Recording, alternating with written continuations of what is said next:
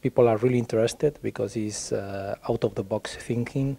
They are not used to compensate defects with soft tissue alone or combined with bone. Is a little bit on the side of a